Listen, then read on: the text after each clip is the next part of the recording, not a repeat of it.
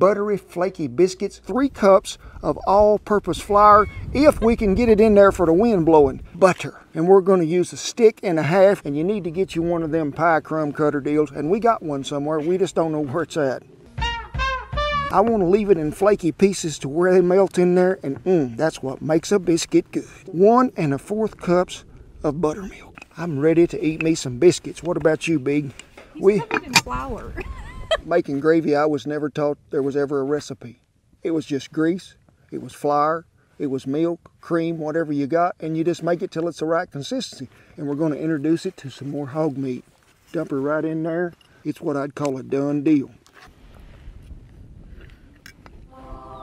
Praise the Lord.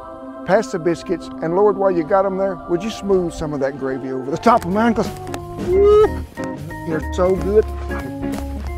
I run to the table every day for some of that eating, folks.